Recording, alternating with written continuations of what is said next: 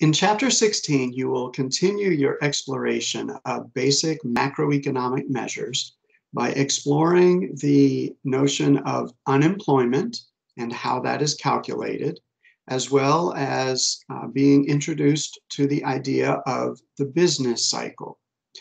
This is a chapter that I think in today's world, especially because of the pandemic, it's very important for you to have a very clear understanding of unemployment.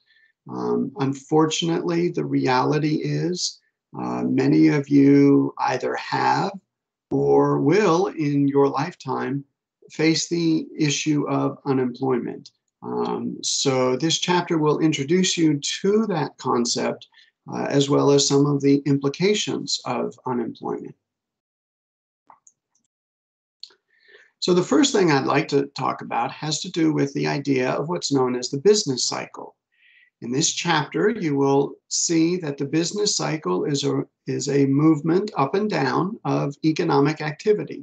Sometimes the economy just seems to be doing really well, and sometimes the economy seems to really be struggling, and that is the business cycle. So we'll explore what the business cycle is and how do we know what phase of the cycle we're actually operating in. So it is this regular up and down cycle for the last several 150 years. We have noticed that the economy seems to grow, seems to decline. When the economy is growing, that's called a recovery or an expansion. Those expansions will stop at a peak and then we'll enter into a decline of economic activity, and that's called a recession or a contraction. The recession will end at what's called a trough, and after the trough, we enter into another expansion. So it's this up and down motion in economic activity that we have observed for quite some time. This chapter will also introduce you to the idea of unemployment and what it is. By definition, it's the percent of the labor force that is unemployed but is seeking work. That is a key component of calculating unemployment, is that you're not only without work, but you're actually seeking work. So in this chapter, pay attention to how the unemployment rate is calculated because you will need to understand the idea of what the labor force is. The unemployment rate is calculated simply as the number of people who are unemployed and seeking work divided by those that are in what is known as the labor force. And you multiply it times 100 and you get a percent. So unemployment is reported in a percentage term. You will discover in this chapter there are several reasons for unemployment.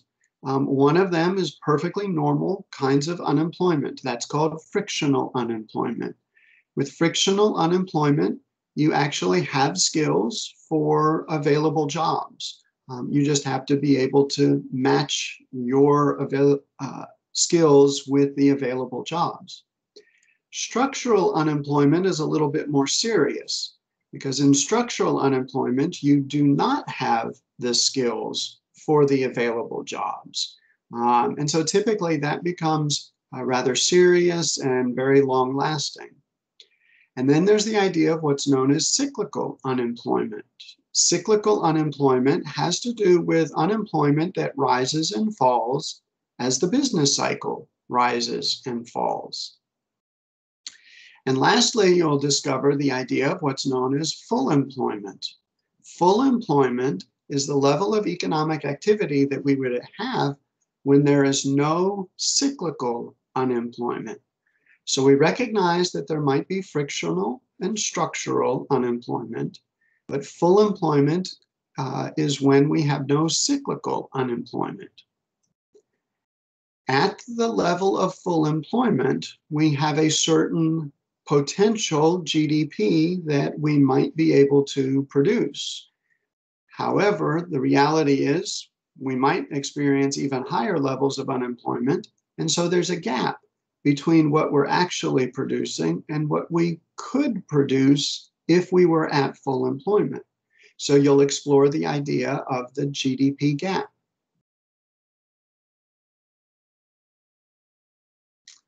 And lastly, you'll begin to understand a little bit better about some of the effects of unemployment. Obviously, there are personal impacts.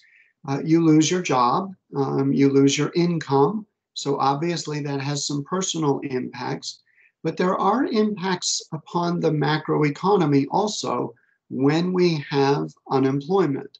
And so you will begin to explore those types of impacts on the macroeconomy as well. So in this chapter, you're going to understand the business cycle and make sure that you pay attention to the phases of the business cycle and how we actually know where we're at in the business cycle. And you'll also begin to understand unemployment, what it is, how it's calculated, and what are the impacts of unemployment.